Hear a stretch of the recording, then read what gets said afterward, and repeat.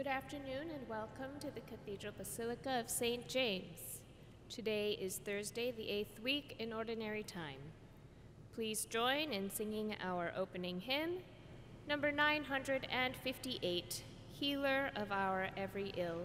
Number 958, Healer of Our Every Ill, verse 4.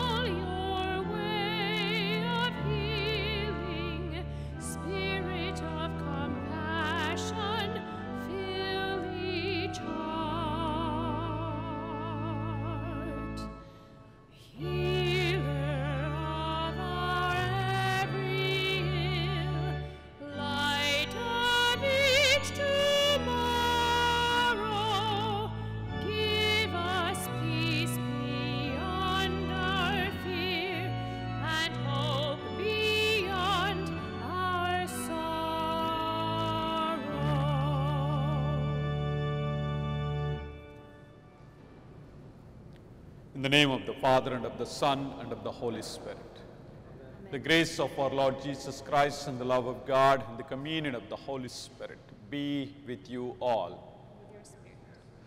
Brethren, acknowledging that we are in the presence of God, let's recall to our minds our shortcomings and failures and ask God's pardon.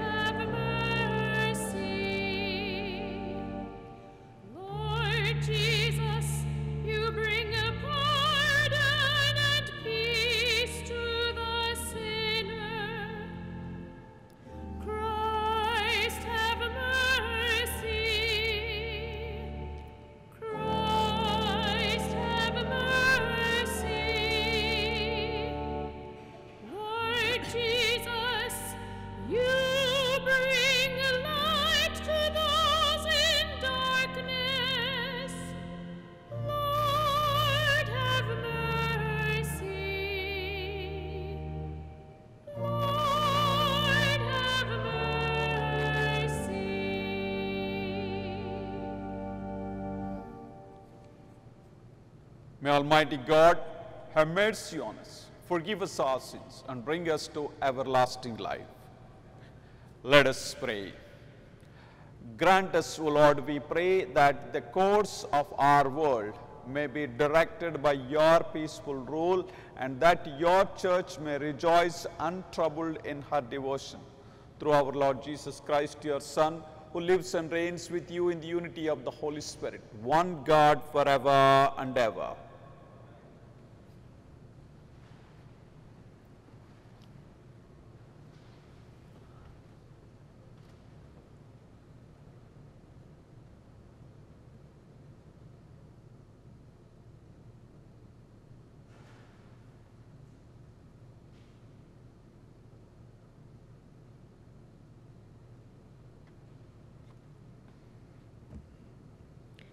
A reading from the first letter of St. Peter. Beloved, like newborn infants, long for spiritual milk, so that through it you may grow into salvation, for you have tasted that the Lord is good. Come to him, a living stone rejected by human beings, but chosen and precious in the sight of God. And like living stones, let yourselves be built into a spiritual house, to be a holy priesthood, to offer spiritual sacrifices acceptable to God through Jesus Christ. You are a chosen race, a royal priesthood, a holy nation, a people of his own, so that you may announce the praises of him who called you out of the darkness into his wonderful light. Once you were no people, but now you are God's people. You had not received mercy, but now you have received mercy. Beloved, I urge you as aliens and sojourners to keep away from the worldly desires that wage war against the soul. Maintain good conduct among the Gentiles, so that if they speak to you as evildoers, they may observe your good works and glorify God on the day of visitation. The word of the Lord.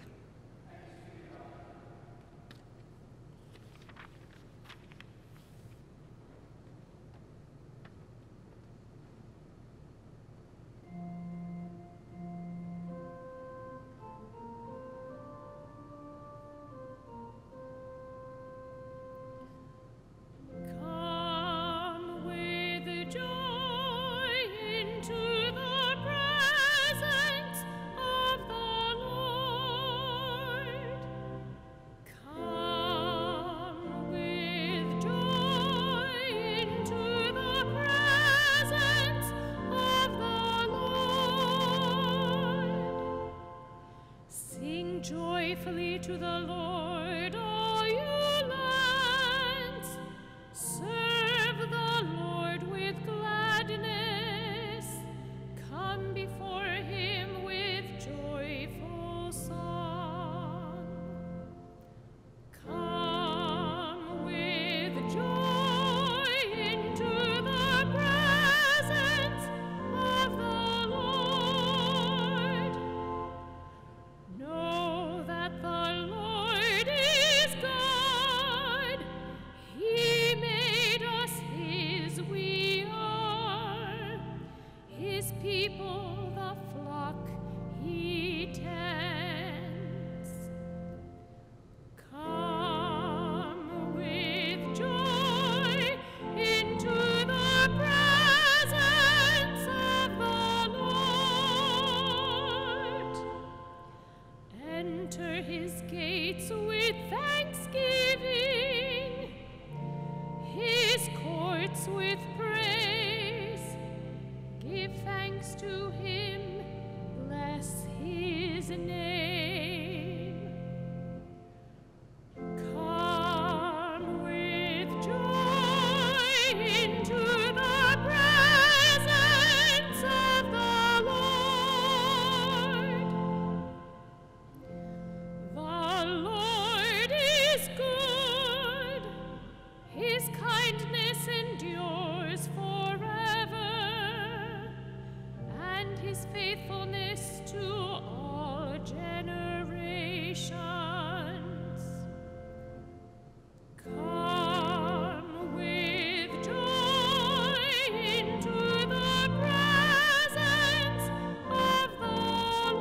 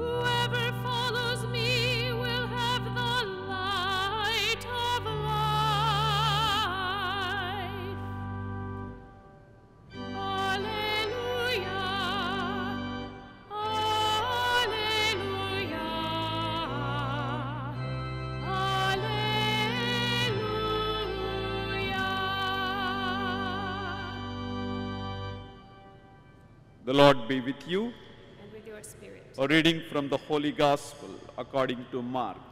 Glory to you, O Lord. As Jesus was leaving Jericho with his disciples and a sizable crowd, with Bartimaeus, a blind man, the son of Timaeus, sat by the roadside begging. On hearing that it was Jesus of Nazareth, he began to cry out and say, "Jesus, Son of David, have pity on me." And many rebuked him, telling him to be silent. But he kept calling out all the more, "Son of David, have pity on me." Jesus stopped and said, "Call him." So they called the blind man, saying to him, "Take courage, get up, Jesus is calling you." He threw aside his cloak, sprang up, and came to Jesus. Jesus said to him in reply, "What do you want me to do for you?" The blind man replied to him, "Master, I want to see." Jesus told him, "Go your way, your faith has saved you." Immediately he received his sight and followed him on the way. The Gospel of the Lord. Praise to you, Lord Jesus Christ.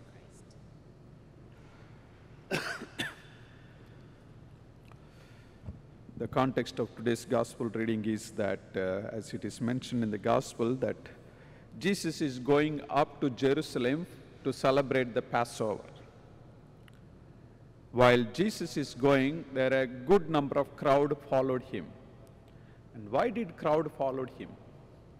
See, to understand this, we need to understand the socio-economical, cultural situation of the Jesus time of the Palestine. Because whenever people go up to Jerusalem, especially the rabbis, they don't go alone, they go with a band of disciples. And on their way, they teach the disciples or the crowd who followed them about the scriptures. And now, it is also customary that when the pilgrims walk the roads, unlike the blacktop roads that we have today, they have all the ghat roads. What I mean by a ghat road is paved with stone and mud. Sometimes if rain comes or wind comes, the dust comes out and you will find the ditches here and there. It's not an even, basically it's paved with the mud. As they walk on the ghat roads, let me not put beggars, let me put it in a more refined way. The less fortunate people, the homeless, the don't haves, those depending on the generosity of others on a daily basis, they would sit on their either sides and solicit for some kind of help. It's also the thing, while they walk on the roads, on either side of the roads, the tombs will be whitewashed. You remember Jesus telling the scribes and Pharisees, "You whitewashed tombs"? I'll also tell you why they whitewashed the tombs. Because if a pilgrim wanting to go to Jerusalem walk on the dead tomb, they would be ritually defiled. In order that the pilgrims not to be defiled ritually, they whitewash the tomb so that they don't walk on that. That's the reason why they whitewash the tombs. Even to this day, in certain parts of Asia Minor, they do the same. They do the same. And so, while Jesus is walking towards Jerusalem, not only his disciples, a great crowd followed him, because by then he is known as a miracle worker who multiplied the bread, who healed the people, who cast out the demons, whom authorities were growing suspicious and criticized about.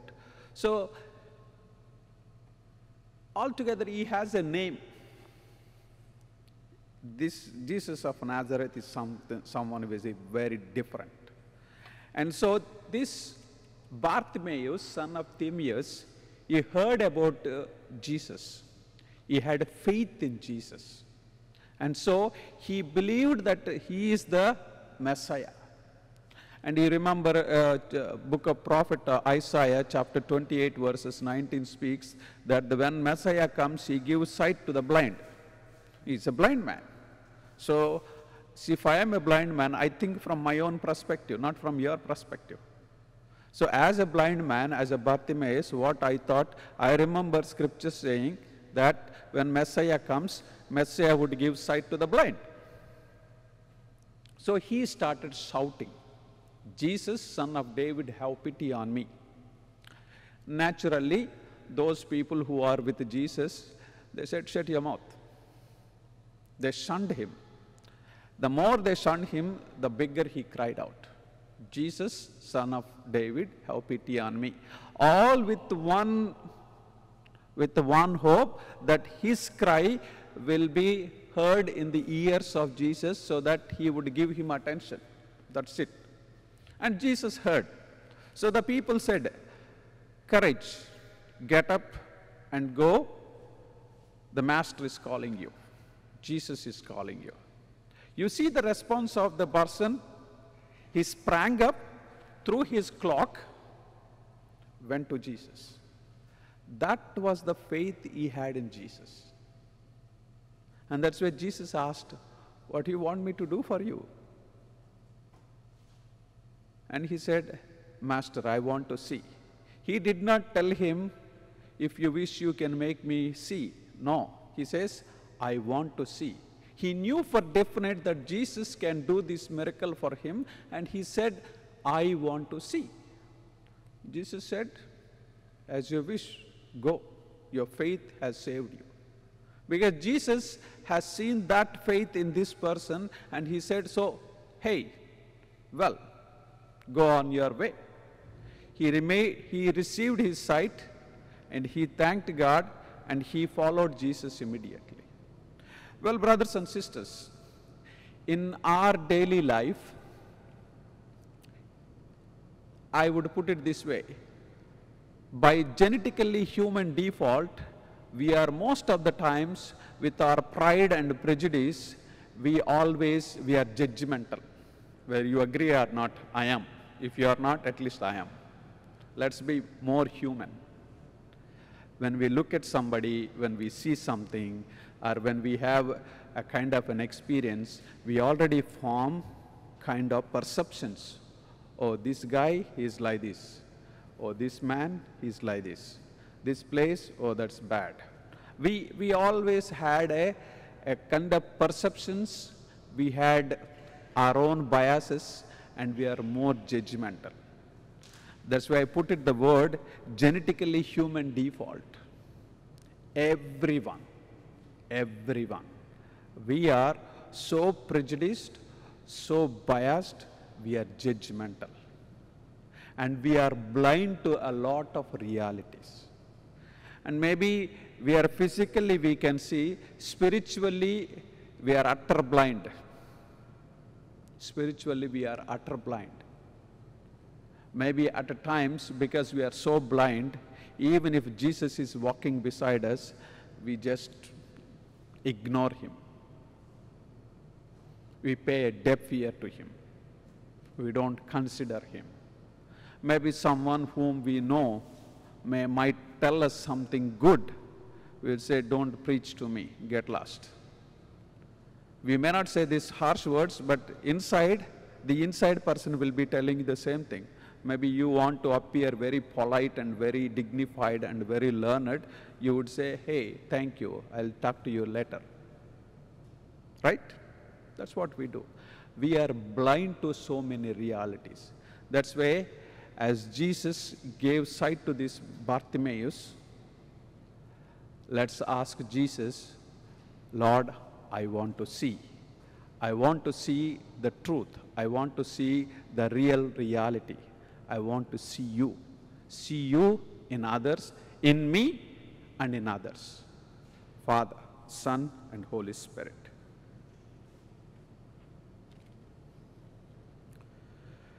Just as Bartimaeus cried out to Jesus in faith, let us cry out to the Lord, bringing to him our every need. For the church, may faith, hope, and love guide all who proclaim Jesus as Lord. Let us pray to the Lord. Lord, hear our prayer. For civic leaders, may the Holy Spirit help them humbly and faithfully fulfill their roles as civil servants. Let's pray to the Lord. Lord, hear our prayer. For the sick, may they, like Bartimaeus, experience the healing touch of Jesus. Let's pray to the Lord. Lord, hear our prayer. For this faith community, may the love of the God dwell in our hearts and in our homes. We pray to the Lord. Lord, hear our prayer.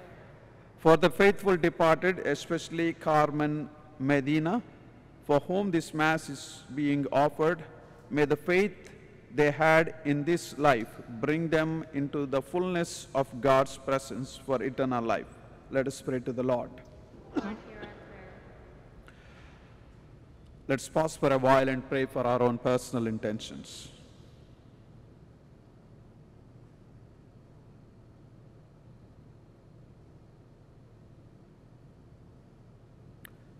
Heavenly Father, you continue to work signs among us. Hear the prayers we offer today through Jesus Christ our Lord. Amen.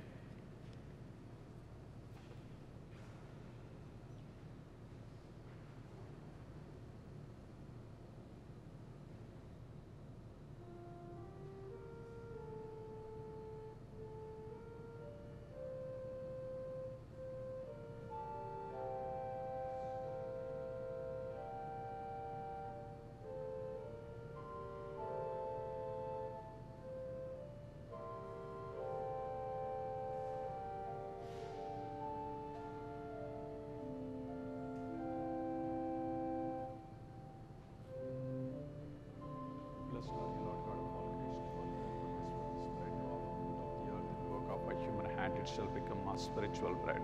Blessed be God forever.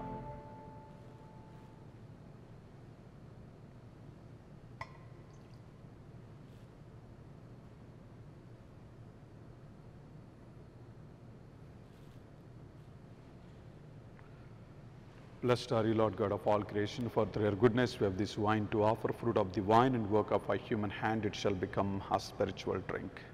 Blessed be God forever.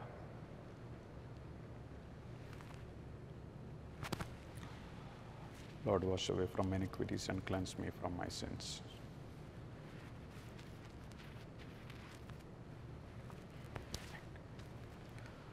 Pray, brethren, that my sacrifice and yours may be acceptable to God, the Almighty Father.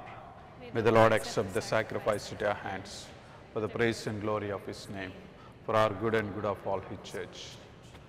O God, who provide gifts to be offered to your holy name and count our oblations as signs of our desire to serve you with devotion, we ask of your mercy that what you grant as the source of merit may also help us to attain merit's reward through Christ our Lord.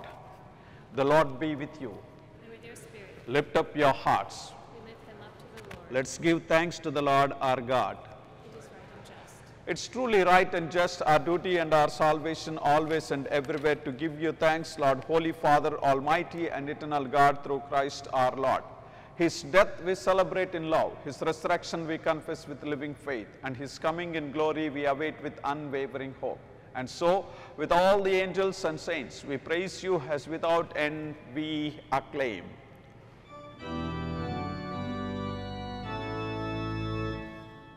Holy, holy, holy Lord God of hosts, heaven and earth are full of your glory. Hosanna, Hosanna.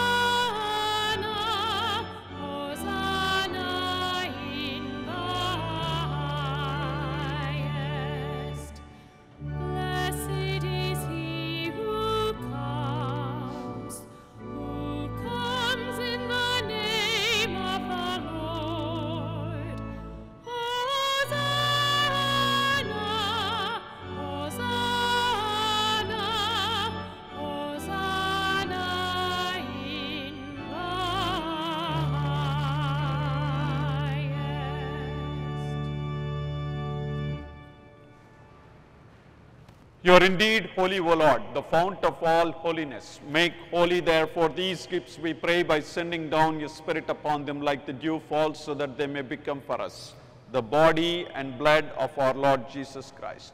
At the time he was betrayed and entered willingly into his passion, he took bread, giving you thanks, said the blessing, broke it, and gave it to his disciples, saying, "Take this, all of you, and eat of it, for this is my body which will be given up for you."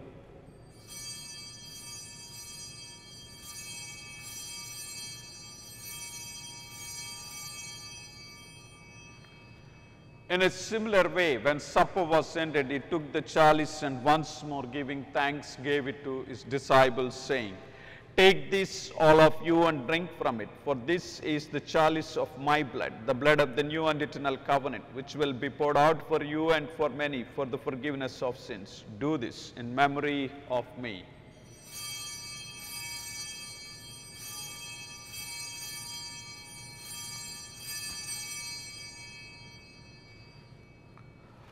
The mystery of faith.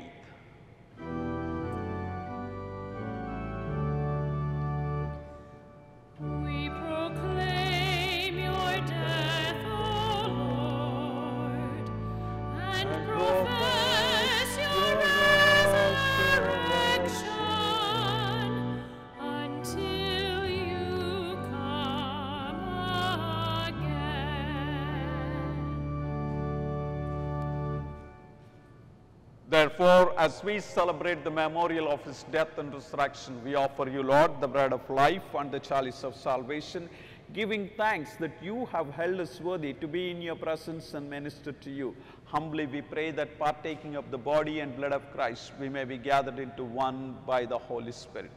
Remember, Lord, your church spread throughout the world, and bring her to the fullness of charity, together with Francis our Pope, Robert our Bishop, the order of bishops, and all the clergy, religious and laity. Remember also our brothers and sisters who have fallen asleep in the hope of the resurrection, and all who have died in your mercy. Welcome them into the light of your face. Have mercy on us all, we pray, that with the Blessed Virgin Mary, Mother of God, with blessed Joseph, our spouse, with the blessed apostles and all the saints, St. James, St. Philip Neri, St. John Henry Newman, who have pleased you throughout the ages, we may merit to be co-heirs to eternal life, and may praise and glorify you through your Son, Jesus Christ. Through him, and with him, and in him, O God Almighty Father, in the unity of the Holy Spirit, all glory and honor is yours forever and ever. Amen.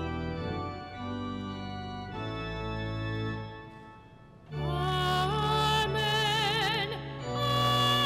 Amen.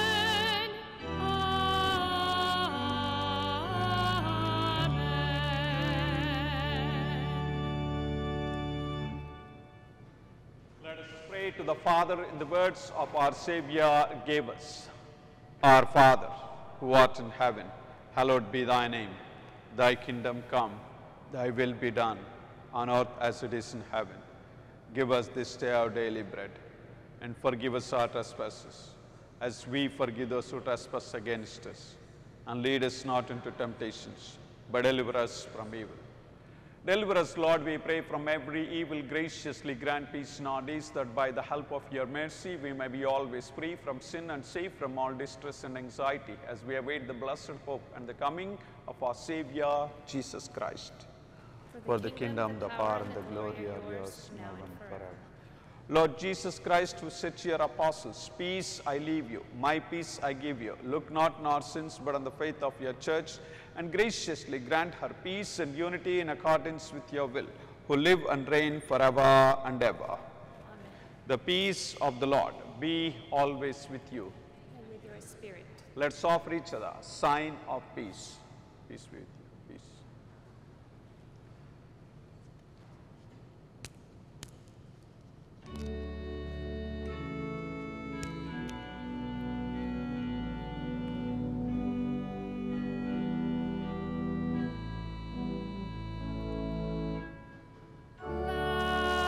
Lamb of God, you take away the sin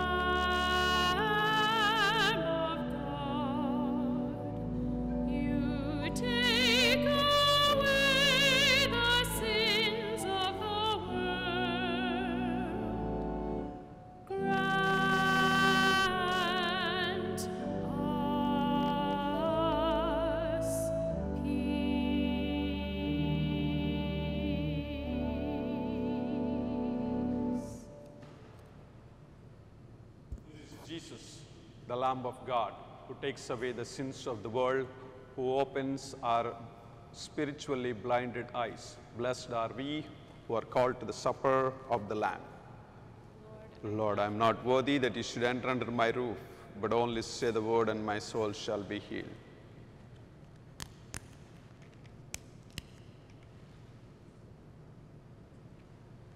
Body.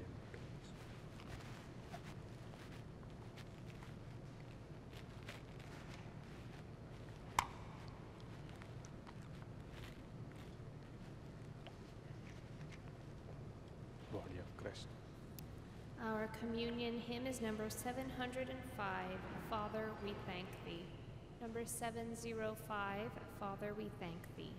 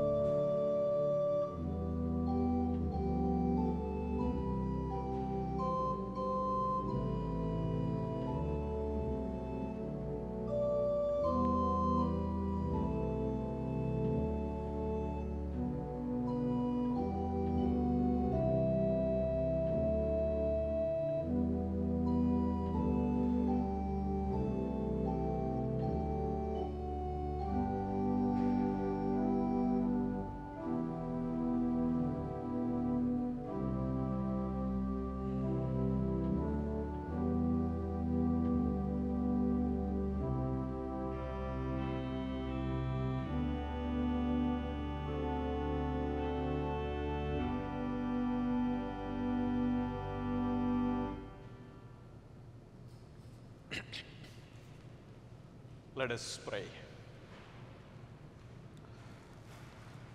Nourished by your saving gifts, we beseech your mercy, Lord, that by this same sacrament with which you feed us in the present age, you may make us partakers of life eternal through Christ our Lord. Amen. The Lord be with you. And with your spirit. May Almighty God bless you, the Father and the Son and the Holy Spirit. The Mass is ended. Go forth in the peace and joy of the Lord. Thanks be to God. You all have a beautiful day. Our closing hymn is number 794, God whose giving knows no ending. Number 794, God whose giving knows no ending, verse 2.